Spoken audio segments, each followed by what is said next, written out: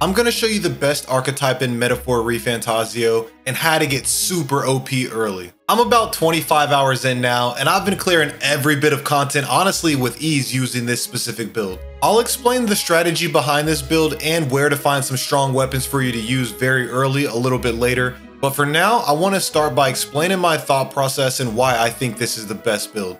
Now with Persona games, it's kind of like a known fact that you want to exploit the enemy's weakness, and I try to transfer that over into Metaphor. I played the demo 2 different times. The first time I attempted to have all the elements on my team. I used the mage and I tried to exploit the enemy weaknesses and take advantage of that. I was able to clear most of the demo successfully, and then the optional dungeon was a little bit hard just because you're not supposed to take mages in there, but it took me way longer than it needed to. Because the second go around, the class that I played with was a warrior and I spec'd strength, and I just flew through every ounce of content, and that trend has continued as I leave the early game and start to approach the mid game. Now I will say that I think this is the best archetype for the early game, and as we get to some of the more advanced classes, obviously there's going to be better builds that come about, but this is something that's going to allow you to get super strong early, and you don't have to wait 20-30 hours in before you can actually play this build. You can play it pretty much from the start of the game. Now I was getting into a little bit earlier, but I kind of deviated. But for Persona games, the main character is able to swap between his different personas, so you can really exploit any weakness you want as long as you have the persona attached, so it was a pretty easy setup to do that. With Metaphor, you can't switch, so you're locked into the class that you get, so playing mage is really one of the only ways to hit all of the elemental weaknesses. Now when it comes to the warrior, we can straight up brute force things. Now on the base kit, we have the heat up passive, which is going to give us a 10% attack increase, and that's going to go even further if we have archetypes of the same lineage equipped. And then we have the slash boost, which is going to be a 20% increase for slash damage. Now we are going to have multiple archetypes of the same lineage equipped, so we're going to be taking advantage of this heat up. But the reason we're going to do this, and the star of this entire build, is going to be the bamboo splitter. By having 2 warriors in your party, you're able to access this, and it costs 6 mana each, but you're going to do heavy physical slash damage. And the big thing is that if you do the killing blow, you're going to add an additional turn icon. There are very few mobs that can withstand this hit, so you're going to be getting that extra turn almost guaranteed as you're just slicing through enemies with ease like butter. And then we have the Peerless Stone Cleaver, which is pretty much the same thing, but it's usable if you have 3 warriors equipped. So majority of the game, I played all 3 characters on warrior until I got the 4th person, but we'll get into that later. And so I was able to do bamboo splitter over and over and over, and then just continuously have different groups to do it with to keep reserving my mana. So essentially, if you kill the mob, you're going to get 3 different attacks. 2 of them are going to be able to be bamboo splitters, and then the last one you can do something like a diagonal slash, or you can auto attack if you want to conserve MP. Now what pushes this build even further is you have access to get super strong weapons for free very early in the game. If you've played the demo, you may have already passed this, but if you're freshly starting, there's going to be a point where there's a dragon and they ask you to sneak around it. It makes it seem like you can't kill this dragon, but you actually can, and if you do, it's going to drop an extremely strong weapon for the warrior class. Now the key to beating this dragon early is that when you go into the fight, just before, there's going to be a merchant that sells items, and the dragon is going to have a weakness to ice. So if you stack up on the item that deals ice damage, you're going to be able to exploit the weakness and get up to 6 turns every time guaranteed. And so you get those, you go into the battle, you throw the ice chunks 3 times with all 3 characters, and then you attack or you throw more ice chunks the next 3 times. You should be able to take down the dragon with a little bit of finesse and then unlock that weapon. Now the next free weapon you get is going to come after you clear the final dungeon in the demo, and for those of you that aren't familiar, this is the dungeon that's within the cathedral.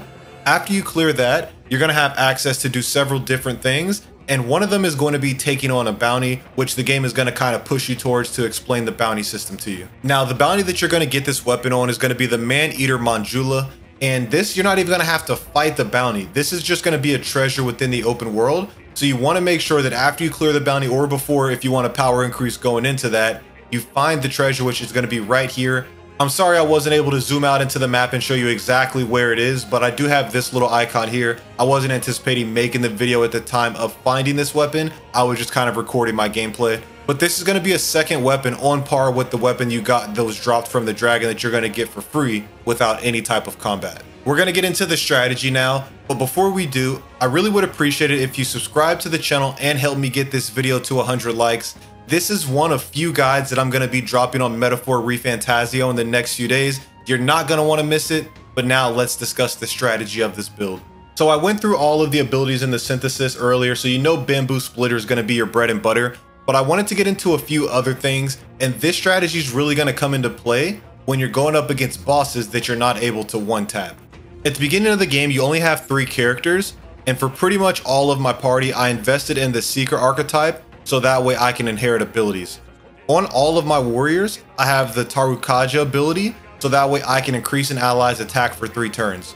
And I went ahead and invested in the Seeker and got it to rank 4, so that way I had access to this on all of my characters. I didn't necessarily run the Seeker to level up, I just used the hero incesses so that way I can level them up without actually playing on the class. And so the thought process behind that is I can have this and I can buff up the character that I have my dragon weapon equipped to 3 times in 1 turn, let the enemy go, and then when it's my turn again, I have a fully cracked out character that I can do either a bamboo splitter on, or I can do the ability where I take all 3 of my turn icons to dish out heavy damage. With this strategy, I've been able to almost effectively kill every boss in about 2 hits. Now, some of the fights do get dragged out a little bit, but that's my thought process and thinking behind this build. And then the second inherited ability, really you can get whatever. I was initially saving it for a defensive buff when I got it from, I believe the Faker archetype has it. But what I did was I got different elemental abilities, which I'll get into next. But another thing that I wanted to point out of what I'm planning to do is I got the commander archetypes unlocked, and I looked at his abilities and I see we have an ally defense increase for 3 turns, but more importantly, we have the formation of Vigor. Vigor, I don't know. But I'm able to move all allies to the front row and increase their attack by 2 ranks for 3 turns. So essentially I'm able to take that same strategy and do it for all of the characters and give all of the characters a massive attack boost as opposed to just one character. So this is something I'm going to invest in a little bit later as I move into the next strategy going into mid and end game with this team. I don't know that I'm going to have this as an inherited ability on all characters, maybe just 1 or 2 so that way I can quickly get the 3 buff, but I'm going to definitely have it as an inherited ability and not run the commander archetype. I'll probably put it on my Hulkenberg and then I'm not sure which character I'll put it on next. Now the next part of this strategy is going to be, what do you do when enemies have repellents to the type of physical slash damage you're attempting to do? To combat that, I just keep a hefty stock of these elemental items, which I think you should be doing anyways no matter what party you play, because you're able to dish out 100 of whatever elemental damage to an enemy. And when you're first starting the game and even going into the mid game, being able to do 100 elemental damage and exploit an enemy weakness is going to be huge. But as of now, that's really only been mobs that I might do a bamboo splitter on, get it repelled and 1-tap myself. I haven't ran into any bosses that are going to make me change my party. Now, when I do, I'm definitely going to just probably tweak things a little bit and go with a different synthesis ability as opposed to trying to do the bamboo splitter. But that leads me into my next point, and that's going to be when your party grows to 4, you start to do things with the other party member to complement this team's weaknesses. Right now, I've done that with Heismay, and he's my only character that I don't have on the warrior archetype. I have him running the gunner, sitting in the back rows and just doing physical pierce damage. Now, I may switch him to a mage a little bit later on or use another party member as a mage, just so that way I have something to do to combat that when I have characters or mobs who are repelling all types of physical damage. But just kind of helmet thing I did when I first got Heismay was throwing the gunner on him. Now, doing this can be a little bit mana consuming, and so the thing that I always recommend everyone do, and you should be doing this, like I said, regardless of whatever class you run, is keeping this mage on your team. With the mage, you're able to clear different trash mobs, and using the magic recovery passive, you're going to get your mana points back. For every trash mob that you kill, you're going to get 1 mana point back. This is not only going to help you clear dungeons in 1 day so you don't have to waste multiple days, but this is just going to help you stay in those dungeons longer and make sure that mana is not an issue as you're clearing the dungeons. Most dungeons you're going to run into are going to have a point where there's trash mobs in there that you can go to Academia, come back, kill, go to Academia, come back, kill, and continuously farm to get your mana points up. I'm going to talk about this along with other more advanced tips in my beginner's guide a little bit later, but this is something that I felt like I should include here because this party can get a little bit mana intensive as you're progressing longer dungeons. This has been a generational yap session, but I hope this has helped you out even just a little bit. If you're looking for more beginners tips and tricks from Metaphor ReFantazio, I'll have my combat guide right here, and be on the lookout in the next few days for more tips. Thank you for your time, and I'll catch you in the next one.